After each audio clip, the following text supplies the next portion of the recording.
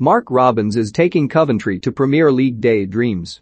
Mark Robins scored one of the most famous goals in the history of Manchester United, but is now in danger of becoming better known for something even more remarkable. Robins, who scored for United at Nottingham Forest to help keep Sir Alex Ferguson in a job in 1990, has been the manager of Coventry City for 4.5 years. During that time, the 51-year-old has taken them from the depths of League Two to third place in the Championship, a journey travelled against a background of financial difficulty that is remarkable even by the modern game's standards. When Robins' team won promotion from League One 2 seasons ago, they were not even playing in their own stadium. They were tenants at St Andrews, Birmingham. They were still there last season too. Now they are back home. The Coventry Building Society Arena, formerly the Rico Arena, is now owned by Wasps RFC, but Robins and his team have thrived back in familiar territory. Last time out they beat the much fancied and considerably wealthier Fulham 4-1 in front of 18,000 supporters. I enjoyed playing football, and I was good enough to play for United for a short spell, Robins told Sportsmail this week. But I am old enough now that people have forgotten my playing career. And that's fine. It's nice to remember the goal, but it is gone. It's important what you do next, not what you did before. I love this club. People want to talk to me about Coventry now, and that's great. To understand the scale of Robins' achievement in the West Midlands, it's necessary to understand the circumstances. The club's decline, since they were relegated from the top division after a 34-year residency in 2001, was such that they not only lost their stadium, but also more than 3/4 of their paying fan base. When they played at St Andrews for the first time in League One in August 2019, just 6,500 turned up. The biggest thing at that point was that the club was continuing to exist, he said. You can always do something from that point. We actually had a really good record at Birmingham for 2 years. But to come back to Coventry was paramount, as we feel now, as though we can keep building it. Robins briefly managed Coventry in 2012-13, but left to join Huddersfield. When he returned 4 years later, he could not prevent the club slipping into the bottom tier for the first time in their history. On the day they were relegated, supporters threw plastic pigs onto the field. However, less than a month earlier Coventry had been at Wembley to beat Oxford in the EFL Trophy final. It was then that Robins had a glimpse of what he may be able to achieve. We had 45,000 fans there, he said. It was incredible and made me emotional. It showed me how hungry they still were. We were about to be relegated, but that day felt like a turning point.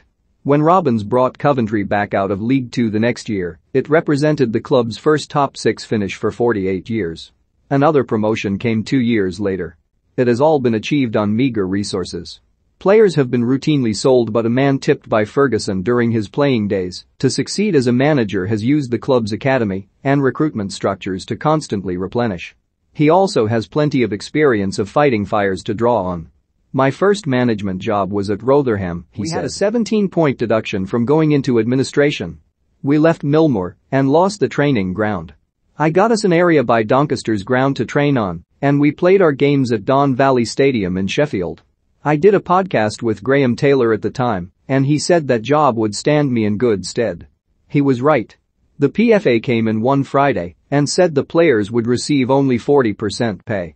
One player wouldn't agree, so was sold. We lost 5-1 at Morecambe the next day. Those are the times when you wonder what you are doing in this business, but then you remember it's about more people than just you. There are people who have supported the club for a long time, and you have a responsibility to them. It's the same here. Robins is an understated and modest man. He credits much of Coventry's progress to his coaches Artie Vivish and Dennis Lawrence. He knows what has been achieved and how far there still is to go. Asked if he ever thought about walking away, he said, "It would be easy to do that. This club had a unique set of circumstances, but I just wanted to do it. I didn't understand it the first time, but I did when I came back. I wanted to slow the process of negativity and turn this huge juggernaut round." Robins is the second longest serving manager in the second tier. On Saturday, Coventry are at Blackburn, managed by the man at the top of that list, Tony Mowbray. The Blackburn boss once managed at Coventry too. He laid part of these foundations and is a great football man, said Robins. Blackburn have suffered their own financial issues over the years, as have many clubs. But few have a backstory like Coventry. Robins' outlook remains conservative, but that does not mean he does not have dreams. One day, for example, he would like to hike the Camino de Santiago, a 3-month trek across the top of Spain. It would depend on my knees holding up, but it's on my bucket list, he smiled.